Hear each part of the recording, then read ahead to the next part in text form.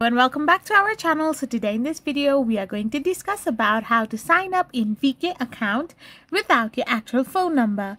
So without wasting much of our time, let's get straight into the video.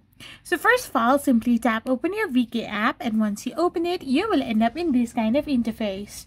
So now simply tap on the sign up option. Once you do this, it will ask you to enter your phone number to get signed in or signed up into your account, or to create a new account in VK. So if you don't want to use a phone number, then you can basically bypass this step by using a virtual phone number. This will help you not use your particular phone number, but just use a virtual number that does not really exist.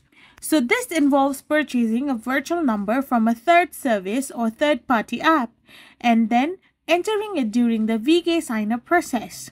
Once you have signed up using this number, you can receive verification code on that particular number, which you can simply type in and create your VK account.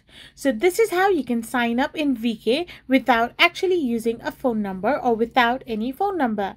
I hope you found this video helpful, so don't forget to hit that subscribe button and to give us a thumbs up. We will be back again with more informative videos. Thank you for watching.